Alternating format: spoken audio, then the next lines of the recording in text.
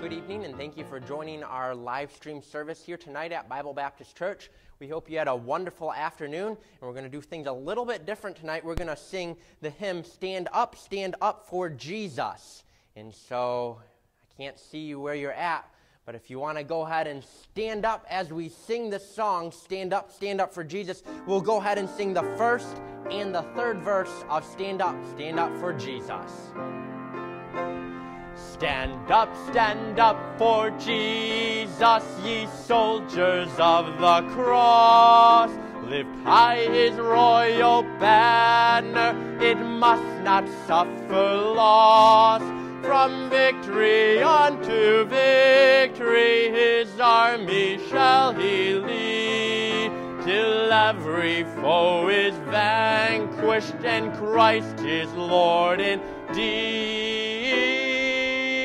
Stand up for Jesus, ye soldiers of the cross. Lift high his royal banner, it must not suffer loss. Stand up for Jesus, stand in his strength alone. The arm of flesh will fail you, ye dare not trust your own.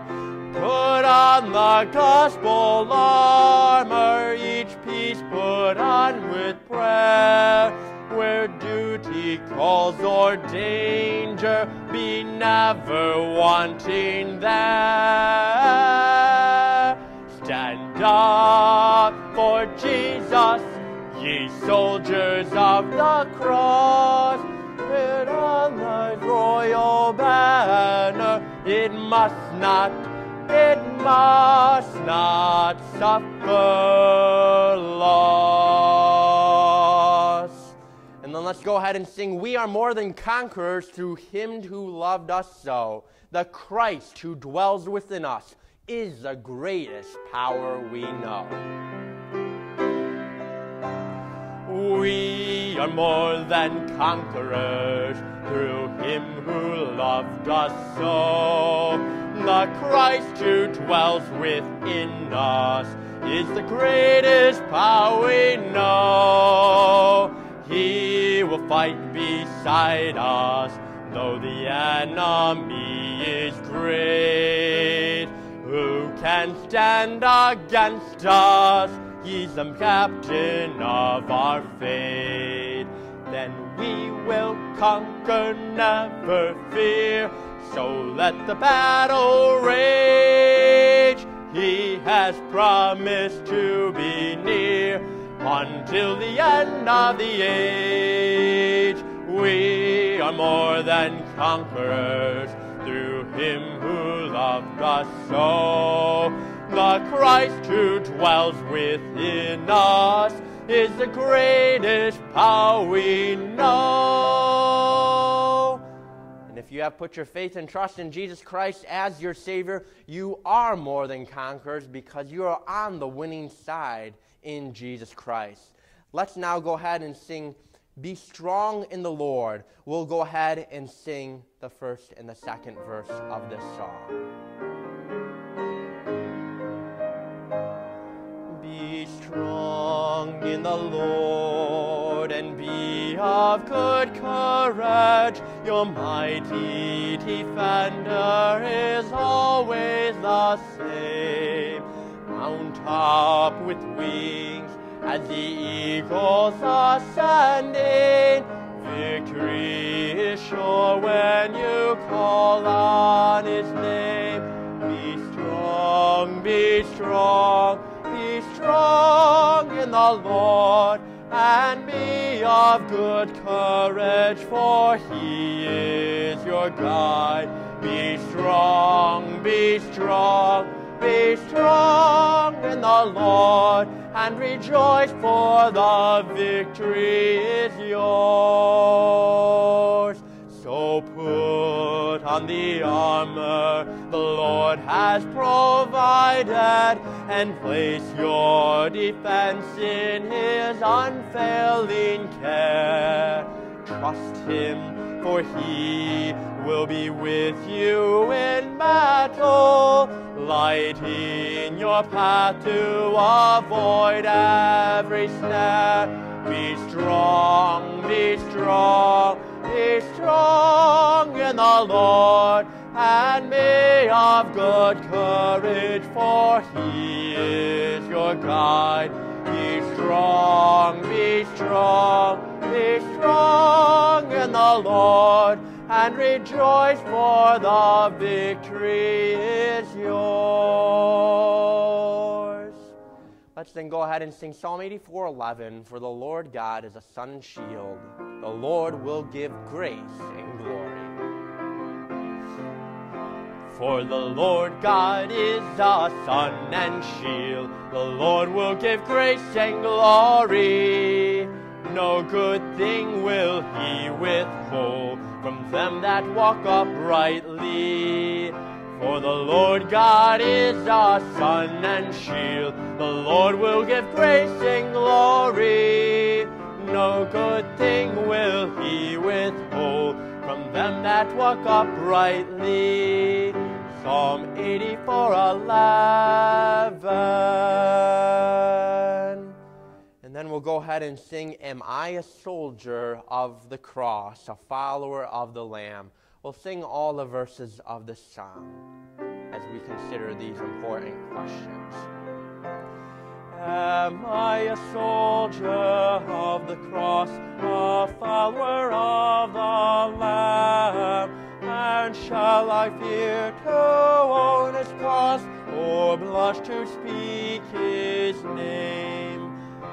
Must I be carried to the skies on flowery beds of ease, while others fought to win the prize and sailed through bloody seas?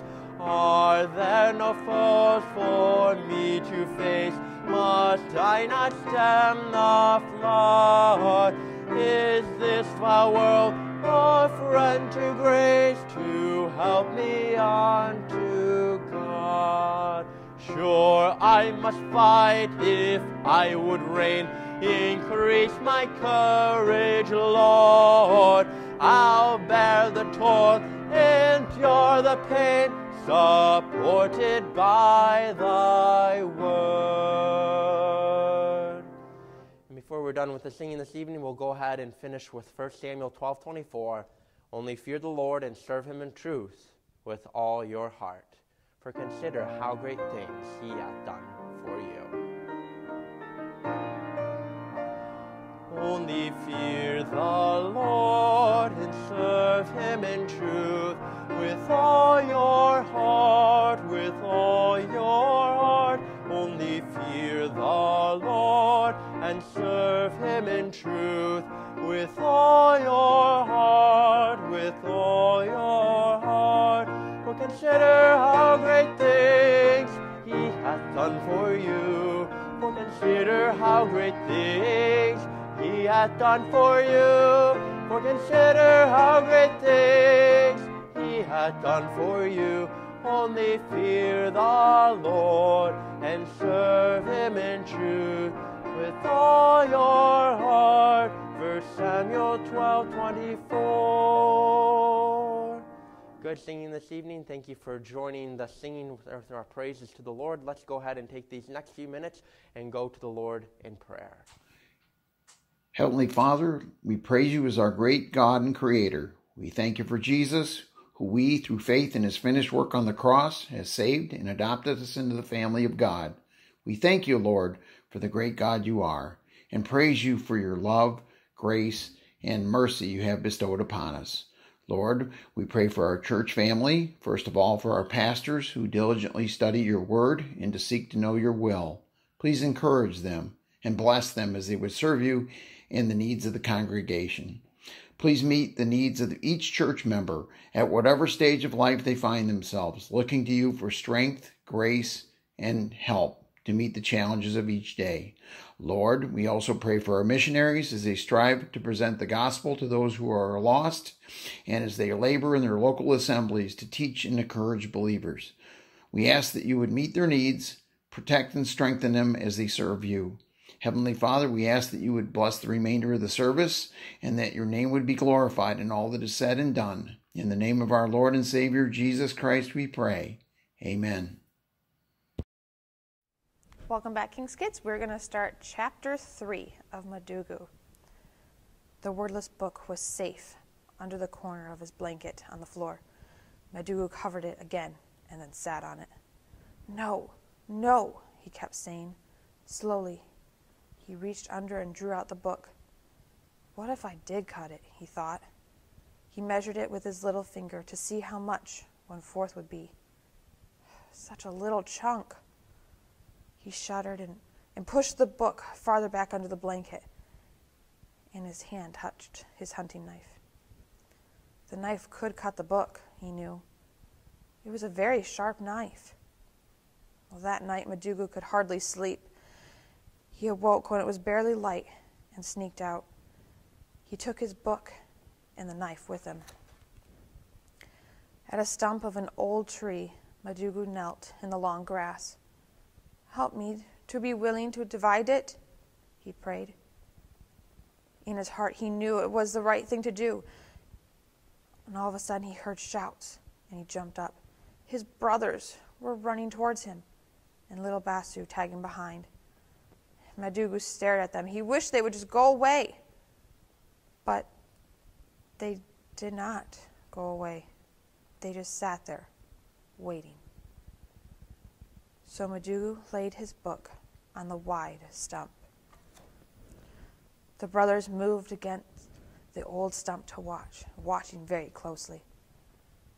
Madugu raised his knife, and for a minute he stood there holding it in the air.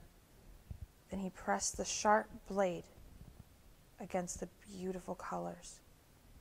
Slowly, slowly, the book split in two. Good evening. Good to be back preaching once again. I have enjoyed the book of Samuel and am looking forward to preaching through the entire book. It's an exciting book. You see the hand of God. What I see, even though the dark clouds seem to be billowing in the book of Samuel, I see the hope. I see the hope in a man of God by the name of Samuel. I see the hope of God in the fact that there's a king who will come on the scene, David, and how that God will work through him.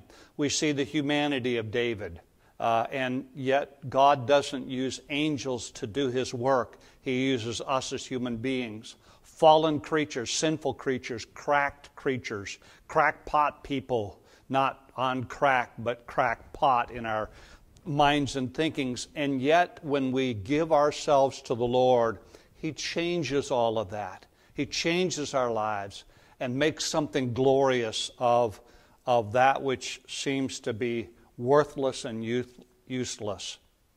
This morning I considered 1 Samuel in chapter 4, and I looked at verses 1 through 5.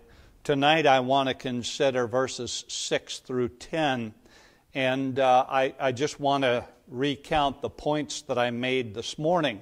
The main point is the great wrong, or the great wrongs that were there when Israel took the Ark of the Covenant into battle. And we find that God was not invited, verses 1 through 3.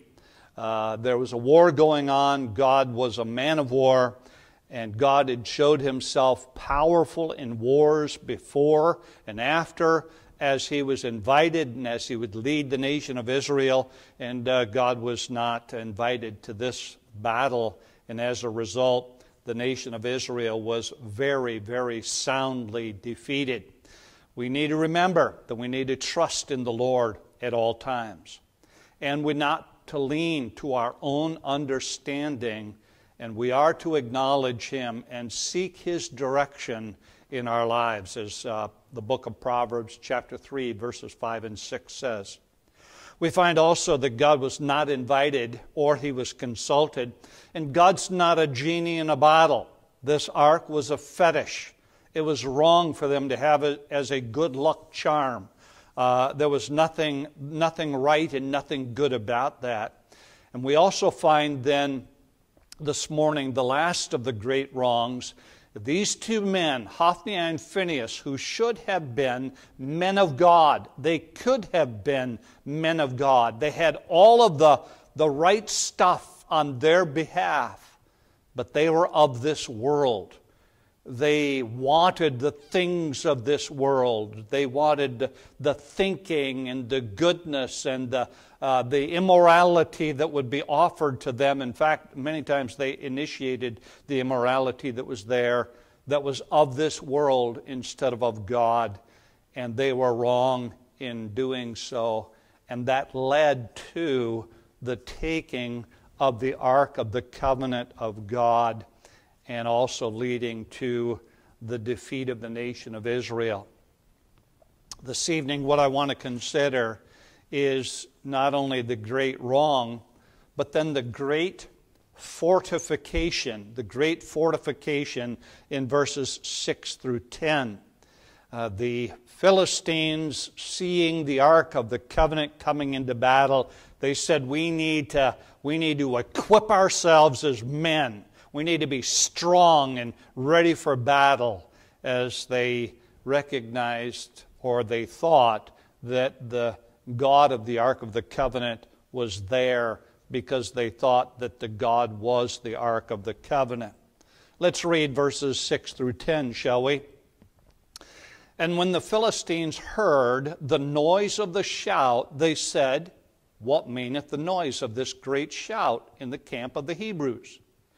And they understood that the ark of the Lord was come into the camp. And the Philistines were afraid. And they said, God is come into the camp. And they said, woe unto us, for there hath not been such a thing hitherto. For woe unto us! Who shall deliver us out of the hand of these mighty gods?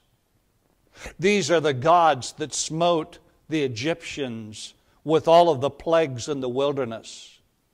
Be strong and quit ye yourselves like men, O ye Philistines, that ye be not the servants of the Hebrews as they have been to you. Quit yourselves like men and fight. And the Philistines fought, and Israel was smitten. And they fled every man to his tent. And there was a very great slaughter, for there fell of Israel 30,000 footmen. Let's pray. Father, once again, we need your blessing as we would open your word. Give us understanding from this section and this passage, that which you want for us. Give us that understanding that we should have. And Father, we pray that as we look at ourselves in this world, we realize that the enemy, Satan, stirs up mankind to fight against biblical Christianity. And many times when they look at us or the things that we have, they might fear God, but then on the other hand, we might diminish their fear by our trepidation or even our foolishness, like the late nation of Israel, who took the Ark of the Covenant of God into battle and they shouldn't have. Help us, Father, to consult you, to look to you for wisdom daily. And you've told us, if any man lack wisdom, let him ask of God, and you give it to us. And you don't make us feel bad for the lack of having wisdom. So, Father, we need wisdom from this passage of Scripture. Help us to see what is here. May we draw the applications to our lives. We thank you for what you're going to do. In Jesus' precious name, amen. There was a great wrong, and now there's a great fortification. The Philistines realized that they needed to be men, they needed to be strong men, and they needed to fight as much and as strong as they possibly could in this next battle that was going on. We find in this passage several important truths.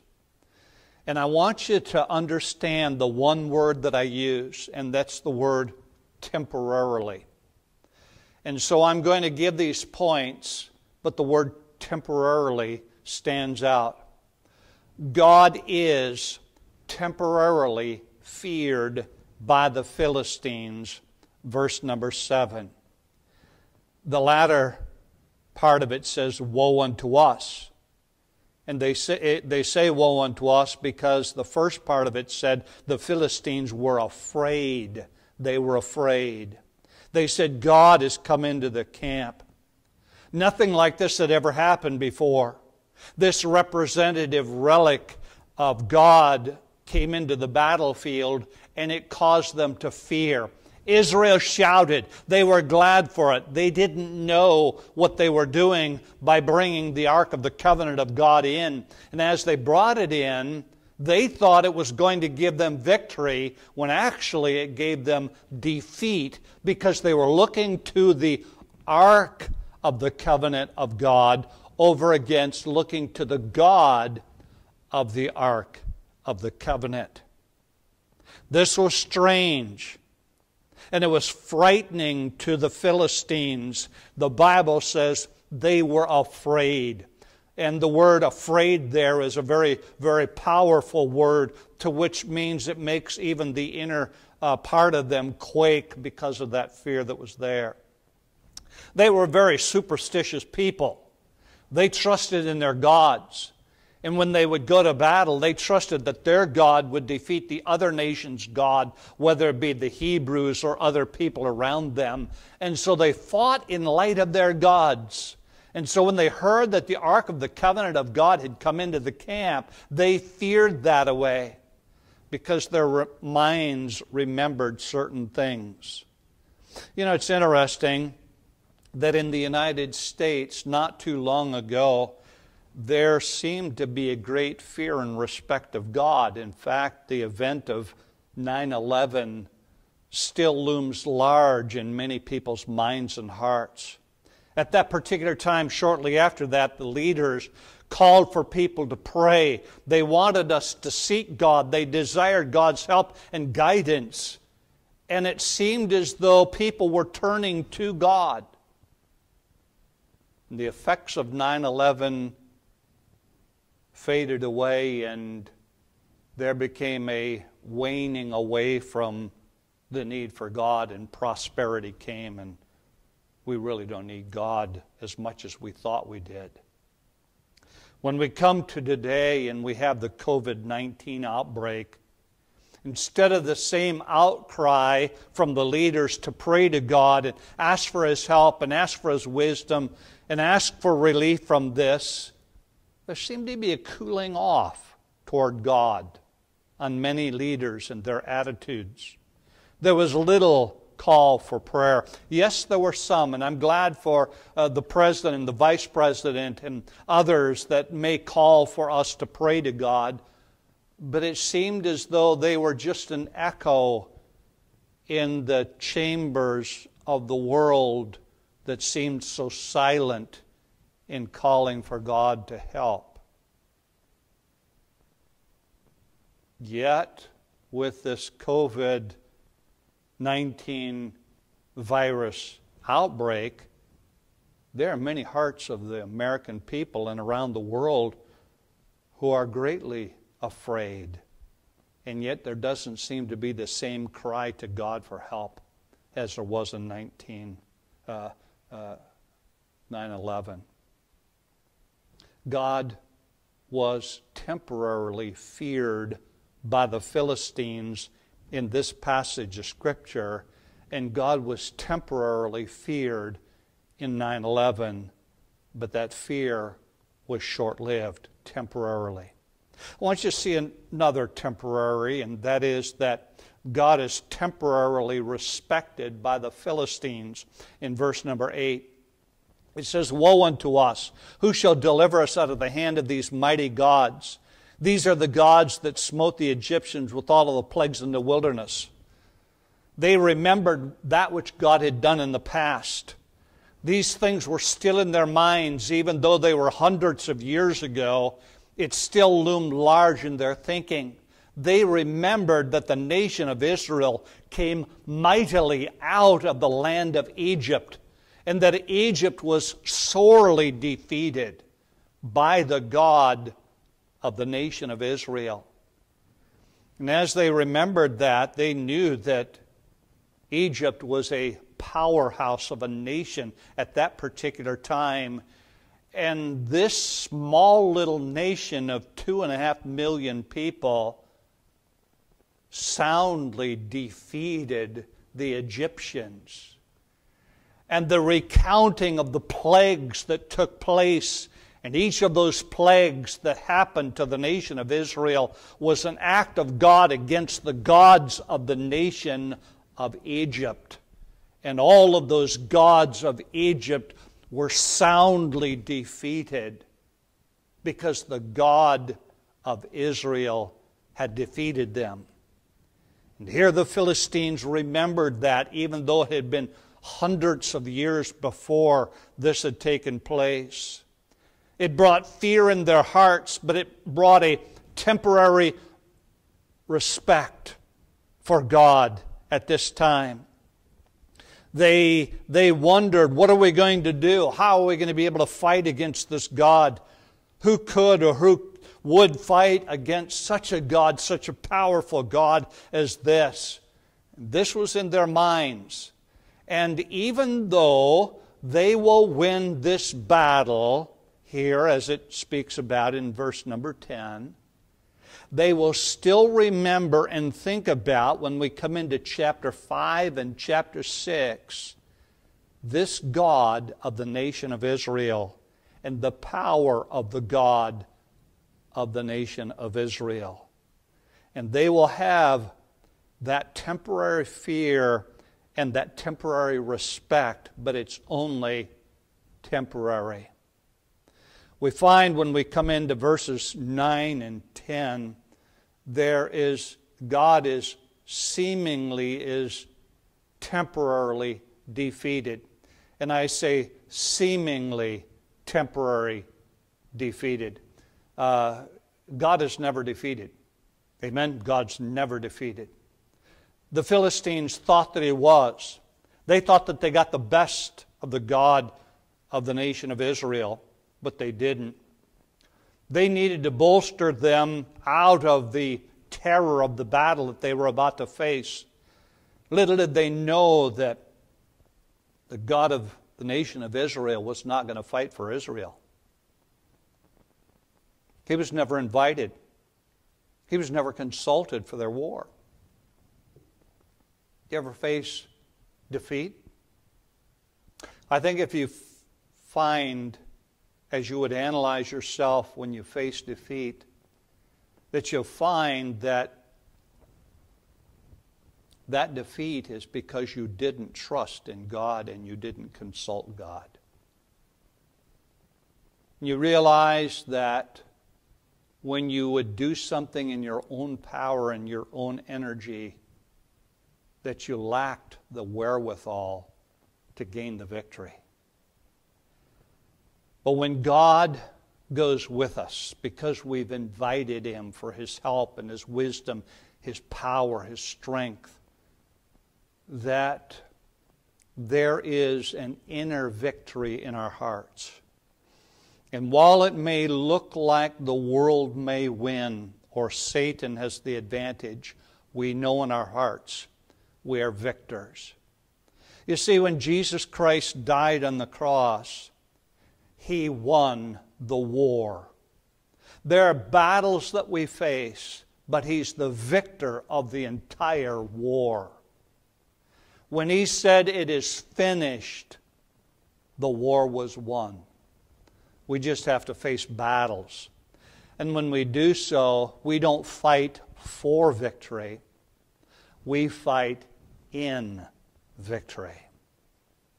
The Philistines soundly defeated the nation of Israel with 30,000 men killed in this battle. An awful defeat, a terrible defeat. The God of Israel could not be conquered, even though they thought so by winning this battle.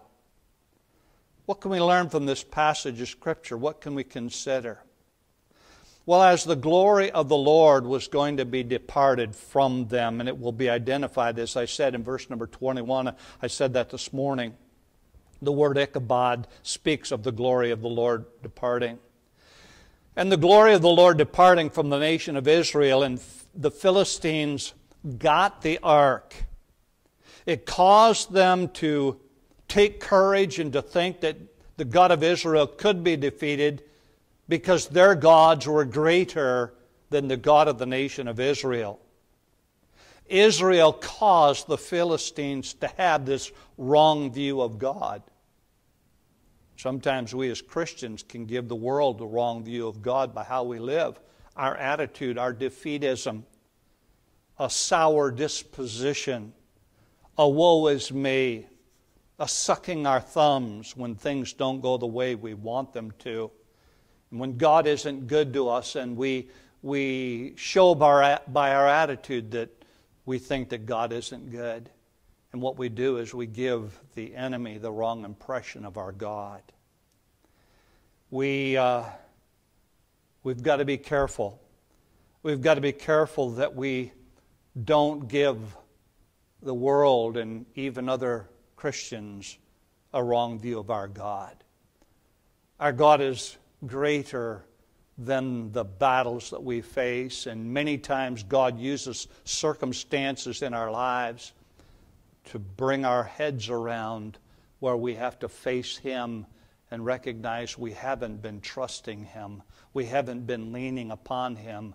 We haven't been going to Him. There hasn't been the relationship that we've had with Him that there should be. And sometimes God allows us to face battles just to get our heads turned back towards Him.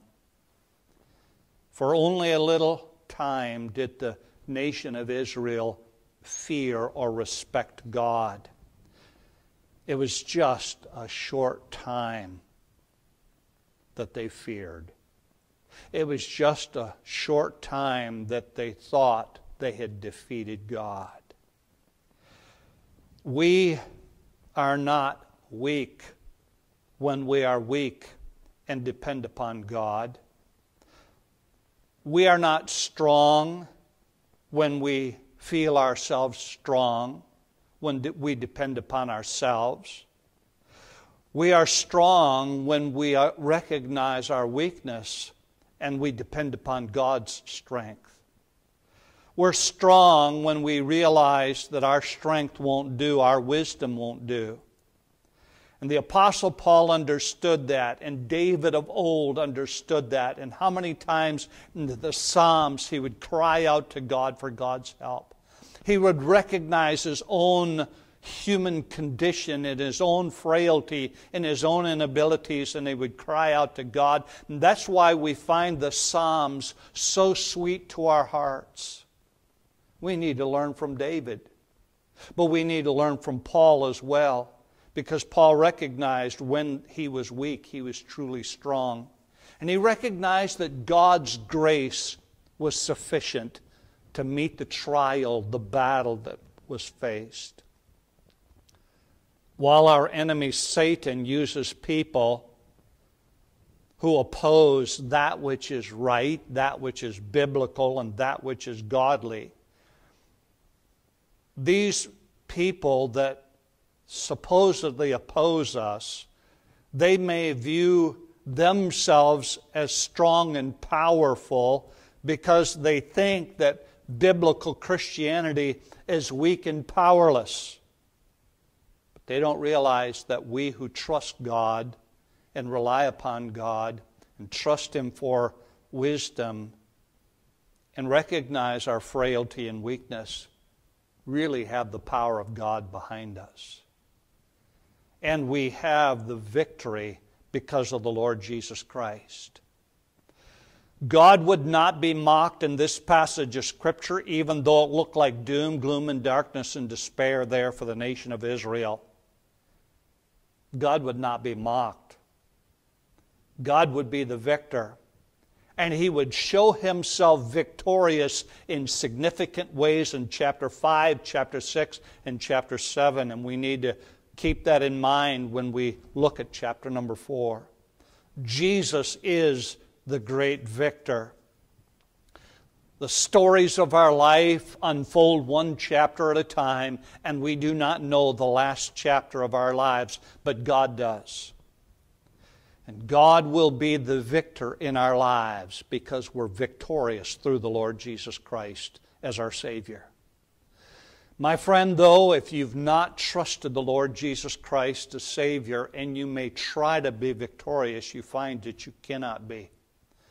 But when you come and you recognize that you cannot do anything about your own sins, and you recognize that Jesus Christ died for you personally, and you put your faith and trust in Him, when you surrender to Him in salvation, the victory is won. He saves your soul. He forgives you of sins. He gives you eternal life.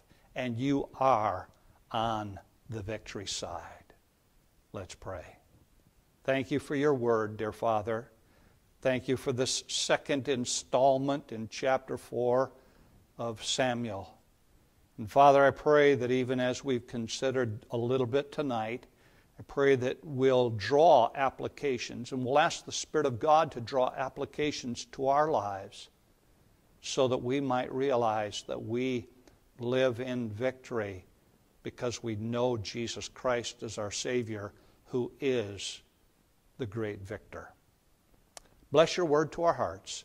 In Jesus' name we pray. Amen.